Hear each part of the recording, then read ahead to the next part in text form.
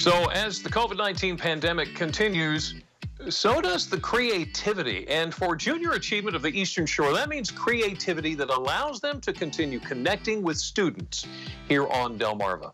With us this afternoon is Ivory Bando. Ivory's the Marketing and Events Coordinator with Junior Achievement of the Eastern Shore. Thanks for talking to us this afternoon. Hi, Jimmy. Thanks for having me. So I guess, Ivory, with everything that's going on, the name of the game for you guys is virtual. We actually have been busier than ever this year with transforming all of our traditional in-classroom programs that are traditionally taught to our students by volunteers from the community. We've taken that programming and actually have created custom virtual program sites so that we can put those out to our schools and to our educators to still give our students that vital information and those programmings that they need in their schools. So we're busier than ever this year. JA Inspire is one of your signature events. Are you doing that virtual too? Yes. So this year, we're really excited about it. This year, we will be providing the JA Inspire experience in a virtual conferencing platform. So the actual conferencing platform is virtual, but it looks just like a convention center when the students walk into the simulation, and we're so excited. Last year, we served almost 3,000 students from 6 counties on the shore. And this year we get to serve even more students since location is not really a factor for us, and more businesses than ever will be able to participate. So we're super excited about it. That is awesome. So how has it been trying to adapt to these different times?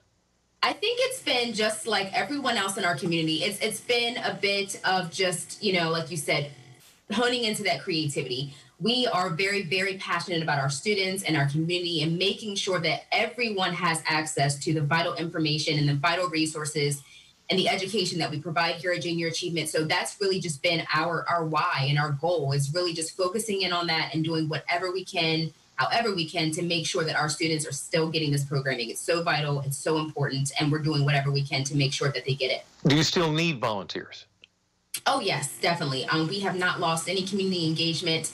We are actually, all of our volunteers have been really helping us out and really getting excited about being able to provide pre-recorded volunteer videos for all of the lessons for our JA program sites. And also any of the exhibitors that we have for JA Inspired Virtual will also be able to provide videos for the students to be able to watch and interact with as they go through the simulation. So we're definitely having our volunteers still engaged and still incorporated in the experiences with getting this information to our students. So we're super excited about that. Tell me what kind of an impact Junior Achievement makes on young lives. So last year, we were actually able to impact 10,000 students on the shore, and we cannot be more excited about that.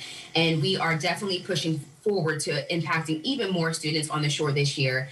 And the biggest thing that we like to say here around Junior Achievement is that we are changing the game for the students here on the shore. And what that means is we are making sure that all of our students have the tools and the resources that they need to have successful futures. So we make sure that our students are educated in financial literacy, entrepreneurship, and work readiness, making sure that they're going to be ready for this next level of business and employment. We're living in a climate right now that a lot of things are new and normal is changing. And so we're making sure that our students are going to be prepared for that change, that they're going to be just as successful, even more successful in times before and after crisis. So we're making sure that our students will be prepared even far past this pandemic. We want to make sure that we're giving them those tools and resources. Changing the game. I love that. Ivory Bando, Junior Achievement of the Eastern Shore. Thank you so much for talking to us this afternoon.